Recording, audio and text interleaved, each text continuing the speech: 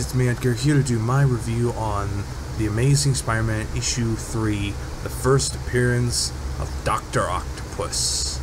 Yeah, Dr. Octopus comes in at Issue 3, and pretty much the comic opens up where we see Dr. Octopus doing a experiment, and something went wrong and pretty much blows up. He gets blown up, but his tentacles, his robot tentacles, fused his body.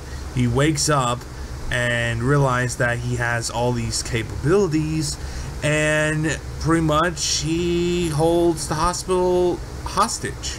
Spider-Man goes up there and pretty much thought, hey man, I could take down this guy. And yeah, he gets his ass kicked. I mean, so much so that I'm like, damn, Spider-Man, you got your bitch slapped. And that's exactly what happened. He got slapped by Dr. Octopus and thrown away like a rag doll. Man, that was awesome.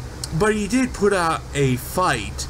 So yeah, I mean, that's something that I will give Spider-Man credit.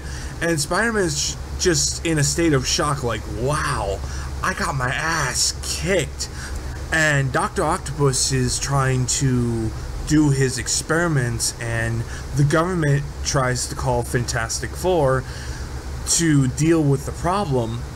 Spider-Man tries to go back down there to deal with Dr. Octopus because, let's say, Johnny Storm pretty much inspired him to be better in his speech in his school. But long story short, he does some kind of chemical device that can melt his tentacles to ways where, okay, I could easily take him down if I take some of the tentacles out. And that's exactly what happened. He beats his ass up and pretty much have the cops arrest him. And that's pretty much it. And by the comic book ends, where we see Spider-Man telling him that how much he thank him for his speech and how much he inspires him to be better and all that shit. And he's like, well, thanks, man.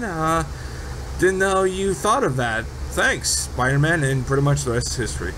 And of course, Johnny makes another speech in Peter's school and all that crap, and that was cool. But yeah, overall I give it a solid another 9 out of 10. It was a great issue. Tell me your thoughts down below on The Amazing Spider-Man issue 3, and I'll see you guys later. Bye, and stay tuned for more Spider-Man videos.